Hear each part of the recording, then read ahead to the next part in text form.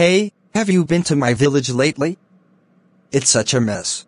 Yeah, I was there last week. It really does seem like a bad situation. What's been going on? Well, the roads are practically crumbling, and there's trash scattered everywhere. No one seems to care about maintaining anything. That's unfortunate. Is there any local government involvement in addressing these issues? Not that I've seen. It feels like we're on our own here.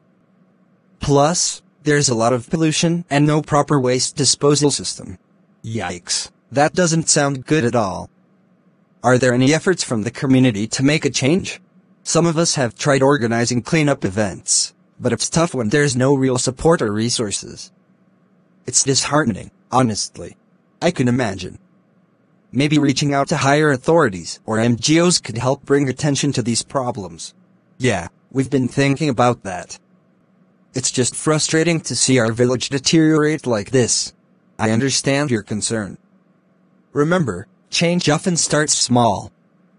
Keep pushing for improvement, and with time, things might gradually get better. Thanks for the encouragement. I'll try to rally more support and hopefully make a positive impact on our village. That's the spirit. If we all work together, change is definitely possible. Just stay persistent and don't lose hope.